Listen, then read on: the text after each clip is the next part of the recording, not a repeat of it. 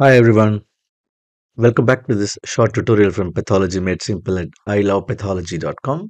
In this session, let's learn about pancreatic neuroendocrine tumors. In short, they are referred to as PanNETs. Particularly, we will discuss in detail about insulinoma. So in the next 8 to 10 minutes, let's see the histology of normal endocrine pancreas, thereby looking at the various cells of endocrine pancreas. We will see how pancreatic neuroendocrine tumors can be classified. We will understand a bit about pathogenesis, and finally, we will look into what is insulinoma. So, as we all know, pancreas is a long, flat gland which is located in the abdomen behind the stomach, which extends horizontally from the duodenum into the spleen, towards the spleen, right? It has both endocrine and exocrine functions. The endocrine pancreas is basically composed of millions of clusters of cells, and these clusters are referred to as islets of pancreas, right? And the cells of islets of pancreas are classified into two types. One is major cell type, another is minor cell type. Now, what are the major cell types? They are beta cells, alpha cells, delta cells, and PP cells. The minor cell types are D1 cells, enterochromaffin cells, and also there is another cell called G cells. We'll talk about it a bit later. Now, the beta cells are the ones which produce insulin, and you know that insulin is the one which regulates glucose utilization in tissues, right? Thereby decreasing the blood sugar. Whereas alpha cells are the ones which secrete glucagon. They stimulate glycogenolysis in the liver and increases blood sugar levels. Whereas the delta cells secrete somatostatin, which suppresses both the insulin and glucagon release. The PP cells basically secrete pancreatic polypeptide, and that's why they are called as PP, pancreatic polypeptide cells. These are the ones which stimulate gastric and intestinal enzymes. The D1 cells secrete vasoactive intestinal polypeptide, which induces glycogenolysis and hyperglycemia. Whereas enterochromaffin cells are the ones which secrete serotonin. As I told you, the G cells is the one secrete gastrin. Remember, G cells are predominantly found in pylorus of the stomach, but then they can also be found in duodenum and pancreas.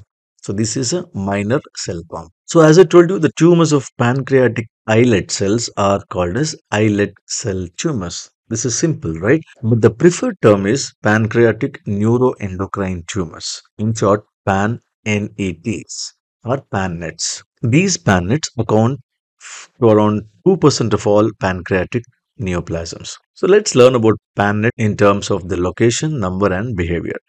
In terms of location, they can be seen within the pancreas. Most often they are seen within the pancreas, but they can also be seen in immediate peripancreatic tissues. They can be single or can be multiple. They can behave benign or they can behave as a malignant neoplasm. But fortunately, majority of them are benign ones. And because there are many kinds of cells which secrete various hormones, even these tumors often elaborate pancreatic hormones, and that's why they are referred to as functional tumors. Sometimes they do not produce any hormones. I mean, the tumors do not produce any hormones, and they are called non-functional tumors. So, broadly, PanNETs can be categorized into functional PanNETs and non-functional PanNETs. Functional PanNETs are the ones which are symptomatic, whereas non-functionals are the ones which are asymptomatic and they are really difficult to identify. Also, PanNETs, 90% of PanNETs are sporadic in nature, and the remaining 10% are often hereditary in nature. So let's try to understand the names of each of these subtypes of PanNETs. The ones which produce insulin, I mean the tumors of beta cells, they are called as insulinoma. We'll talk about it a bit later. The tumors of alpha cells is called as glucagonoma, no, right? These patients have mild diabetes mellitus and also a characteristic skin rash called as necrolytic migratory erythema, and they also are anemic. Often they have very high plasma glucagon levels. Obviously, this is a tumor of alpha cells which normally secrete glucagon, and if you have lots and lots of alpha cells, obviously the plasma glucagon levels has to be high, right? The third one is tumors of delta cells. They are called as somatostatinoma because they secrete somatostatin. The clinical features include diabetes mellitus. They can have gallstones, they can have steatoria, and also hypochlorhydria. Okay, and obviously they have high plasma somatostatin levels. The tumors of PP cells are called as pancreatic polypeptide secreting endocrine tumors. In spite of patients having very high levels of pancreatic polypeptide hormone, they usually do not have any manifestations. These are non-functional tumors. The tumors of D1 cell, which is a minor cell type, is called as VIPoma, okay, or Vipoma, which presents with WDHA syndrome. And what is that? W for watery diarrhea, WD watery diarrhea, hypokalemia, and achlorhydria. Okay, this is very, if you have these features, then we need to assume that this patient might be having tumors of D1 cells which secrete vasoactive intestinal polypeptide because they have very high vasoactive intestinal peptide levels. And the tumors of enterochromaffin cells which secrete serotonin, they are called carcinoid tumors. They are very rare tumors which occurs within the pancreas. So they basically, these are rare pancreatic tumors, carcinoid tumors. And lastly, the G cells, as I told you, they are the ones which secrete gastrin, and the tumors are known as gastrinoma. Right? These tumors are named after Zollinger and Ellison, who identified, these patients with very high levels of gastrin, and that's why it's also referred to as Zollinger-Ellison syndrome. Now, what is the pathogenesis of PanNETs? If you look into the pathogenesis of sporadic PanNETs, we see that there are alterations in three major genes or three major pathways. The first major gene which is altered is MEN1 gene or multiple endocrine neoplasia 1 gene. This is the one which often causes MEN syndrome type 1. We will talk about this when I discuss MEN syndromes. The second important set of genes are the tumor suppressor genes, particularly PTEN and TSC2 genes. The mutations of these tumor suppressor genes result in the activation of mTOR signaling pathway. And what does this do? mTOR signaling pathway. This is basically a cancer promoting pathways. The third set of genes are ATRX and DAXX genes. ATRX stands for alpha thalassemia retardation, mental retardation syndrome, which is X-linked. That's why it is called ATRX gene. The second one is DAXS, which is a death domain associated protein gene. The mutations of any of these genes results in alternative lengthening of telomeres, because we know after every division, the length of telomeres is shortened, right? Whereas in this case, there is alternative lengthening, thereby maintaining the telomere length. The cells do not die, and that results in cancer.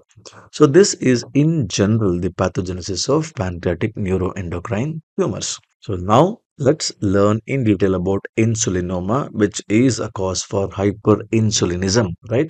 We know that this is a tumor of beta cells. This is the most common PanNET. And fortunately, majority of these tumors are benign in nature. They produce so much insulin, clinically induce significant hypoglycemia. You see, majority of them hypoglycemia is very mild, but then if the glucose comes down to less than 50 milligram per deciliter, then the symptoms can include confusion, stupor, and loss of consciousness. Now, what are the precipitating factors for these symptomatology? Usually fasting, or it could be after exercise. What will one do if you administer glucose, or if you feed glucose? There will be immediate symptomatic relief. So morphologically, I mean, gross features include, this is a normal pancreas. Okay, you have these small elevations or irregularities are basically the islets. Grossly, the insulinomas are solitary tumors which are often less than 2 centimeter in diameter. They are often encapsulated pale to red brown nodules. See, this is a very well encapsulated pale colored nodule which is solitary. So that's the whole of the pancreas. That's the duodenum, right? This is the image from this beautiful article. So microscopically, it looks, I mean, remarkably like giant islet. So these giant islets, they have cells which are uniform. They are arranged in cords around the blood vessels. That's how you see insulinoma. Okay, they are uniform looking cells. But then sometimes some of these tumors do contain abundant amount of amyloid. And that's a key feature of many insulinomas, which is the presence of amyloid, which can be demonstrated by performing special stains like Congo red stain and observing under polarizing microscope. How do you diagnose? What are the lab findings of insulinoma? Of course, after you suspect in a patient with hypoglycemia, laboratory diagnoses include very high circulating levels of insulin. And the most important one is that if you calculate the insulin to glucose ratio, it will eventually be very high. And how do you treat them? Just remove the tumor surgically.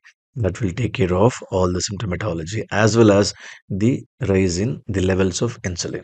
So that's all about today's session. We just discussed the various pancreatic neuroendocrine tumors in the form of insulinoma, gastrinomas, vipomas, somatostatinoma, glucagonoma, and all those things, and in detail about insulin. Thank you for watching. If you have liked this video, hit the like button. Do comment if you have any queries to ask, and also you can ask me as to what topics should I be covering in the subsequent sessions. If you feel this video is useful, please do consider subscribing and don't forget to share among your friends.